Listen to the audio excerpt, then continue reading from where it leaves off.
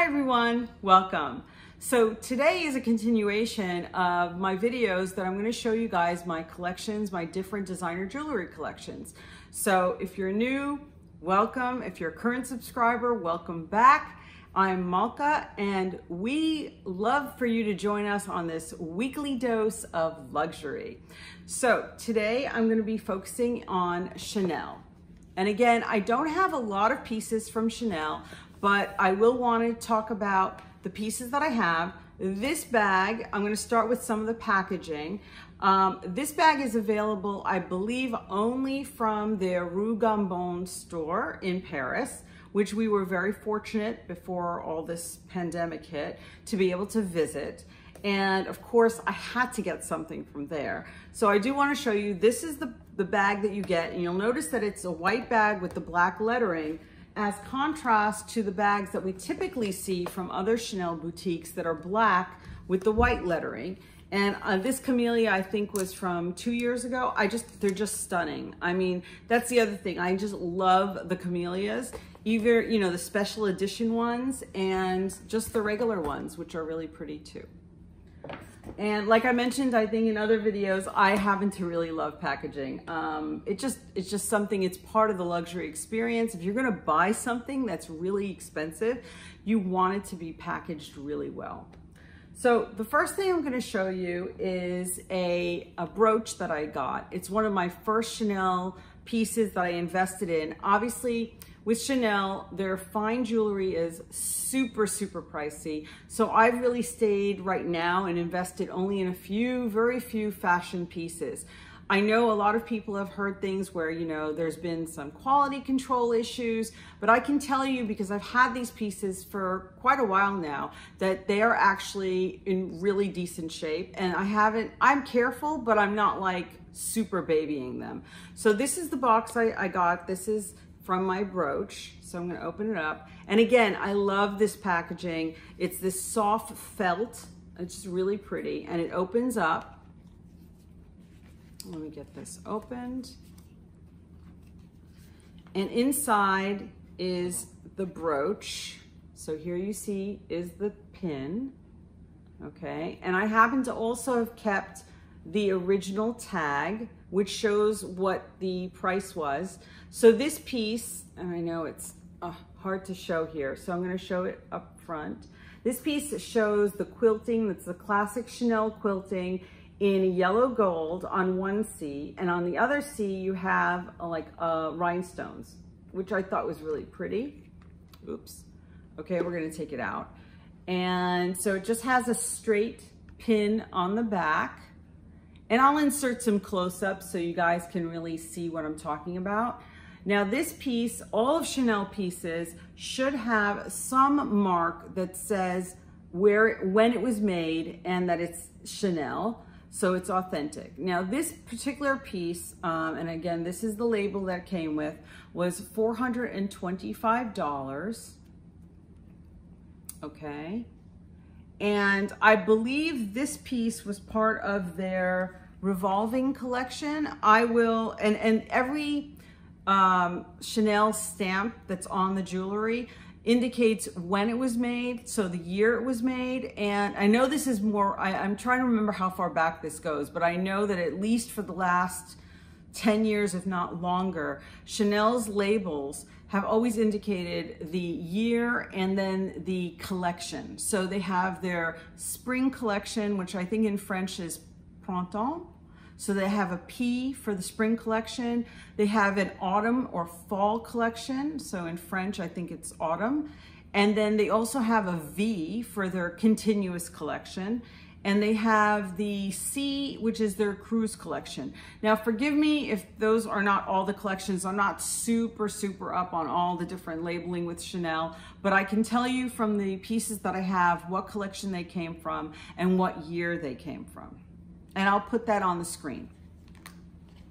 So the next piece that I want to show you is earrings. And I don't have, like I said, I don't have a lot of pieces, so this isn't going to be a huge collection haul, but this one is really cute. Again, this is another box, this is a smaller box because it is earrings.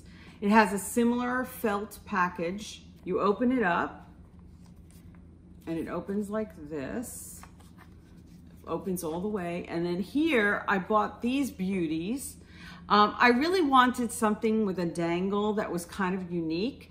And like I said, I'll put on the screen what year this was. I think this was from the 2018 collection, and it was the, I want to say the spring collection, I believe.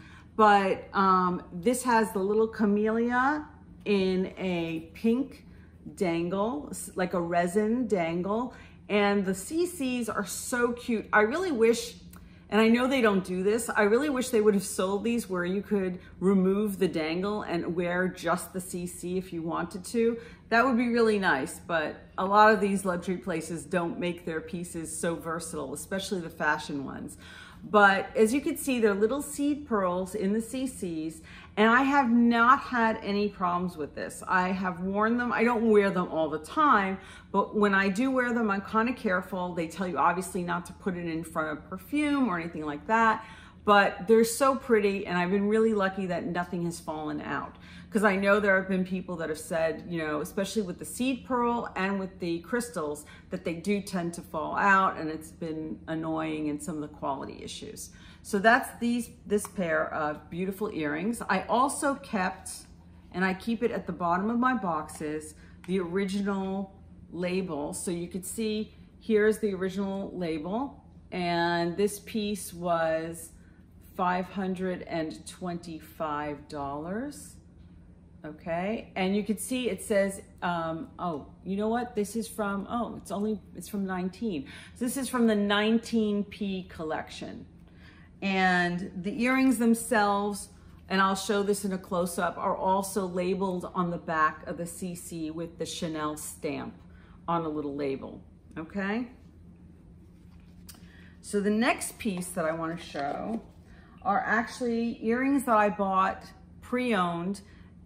These, I believe I purchased, I think I got these on Fashion File. I don't remember, but these are from the Continuous collection. I absolutely love these. I'll post how big they are. They're really small. I think these are only, whoa, oops, such a klutz.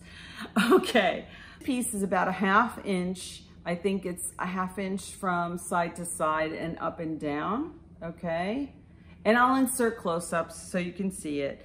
I happen to really enjoy these earrings. I always wanted a really sweet little pair of CC earrings, and these really fit the bill.